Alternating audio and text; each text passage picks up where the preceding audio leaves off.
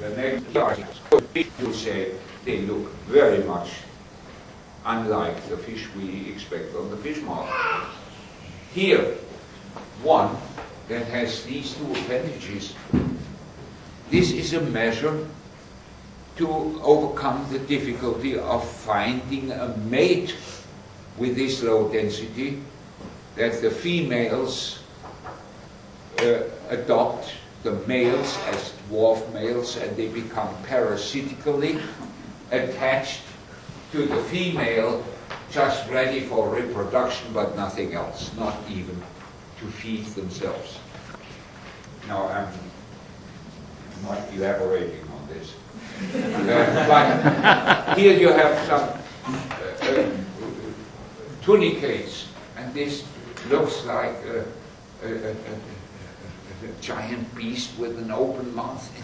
Completely, even the specialist would be hard pressed to see what phylum they belong to. Here, Holothurians, sea cucumbers, crawling on the, like here on the horse, floating, and certainly not, you would not say this is a sea cucumber, but it is, an echinoderm. Or these are, well, this is almost like a worm, but with very long pseudopodia or parapodia. And this is a worm, early stage of a worm.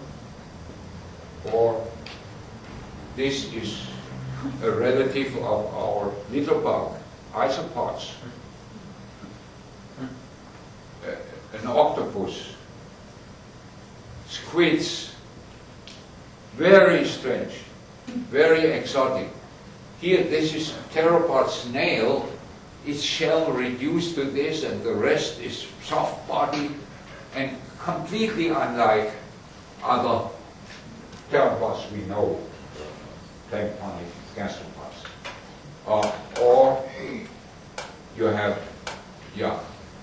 some other jellyfish, ctenophores, that look like gooseberries, but this one does not at all. Only you see these zones where locomotive cilia are arranged.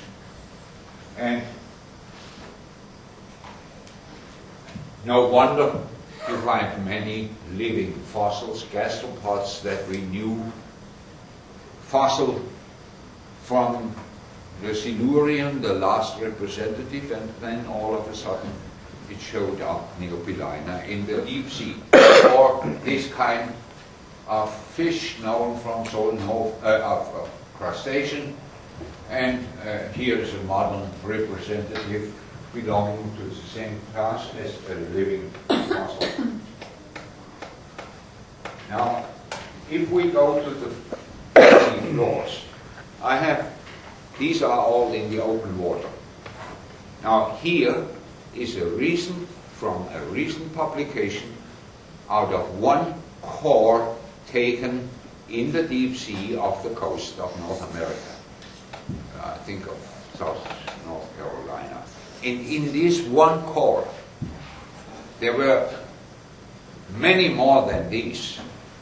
Ostracods, you know, very little crustaceans, shrimp-like, but with two valves that look like a clam.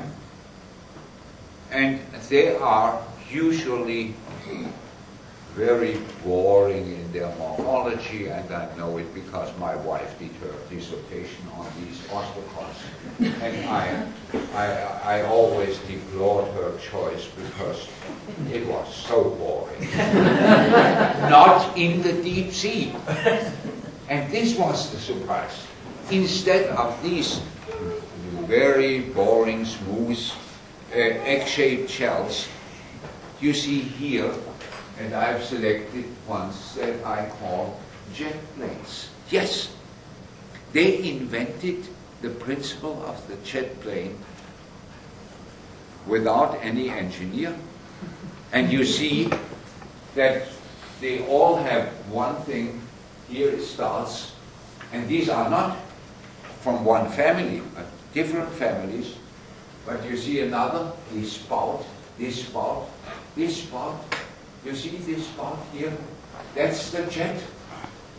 That means when you close the valves, you take in the water in front, close the valves, the legs beat and make the current, and you focus that current in a spout, you have a jet. From the morphology, it is clear that they must have moved in this jet motion. And in addition, they needed wings, of course.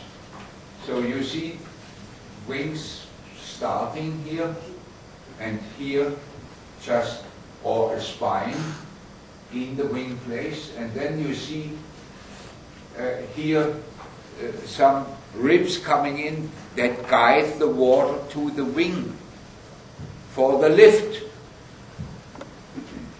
And you see the wing developing, and here even the landing devices. You see these little spines at the end, the triangular wing, and here again guiding sculpture in this form. Even feathers, feather-like cited in an ostracon, unthought of, but it's the invention of the jet plane, and this will be an interesting subject to study, because this takes place not only in highly compressed water, but at a microscopic size. This scale is 1/10 of a millimeter. So, you know, you can hardly see them. At this size, water that we would say is normal water is felt by the organism as if it were honey, highly viscous, the so-called Reynolds number, very low Reynolds numbers, and therefore they behave like a jet plane at a larger size in a much less viscous medium, and this is a challenge to model it and measure and experiment how well they are adapted. In the Devonian we have these birds quaternary, probably all living today, but collected where they were assembled in the core, in the sediment. This is from deep sea sediment of the Devonian. Not yet invented the jet, not yet invented the wing, but ribs that go along and create little vortices, as we know from Rife studies, and thereby lubricate the surface as if it was a ball and pillow structure. So invention also there, almost like rockets.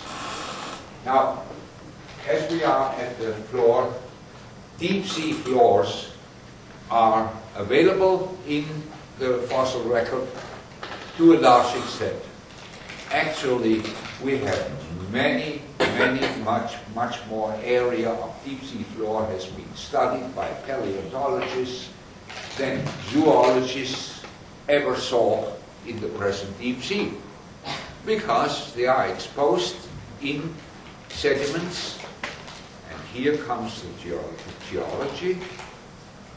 We have the plate tectonics, and plates are being pressed against the continents, and as they are pressed, they are split into the lower part that becomes subducted and remelted, and the lighter sediments on top split off and are piled up like carpets on the continents.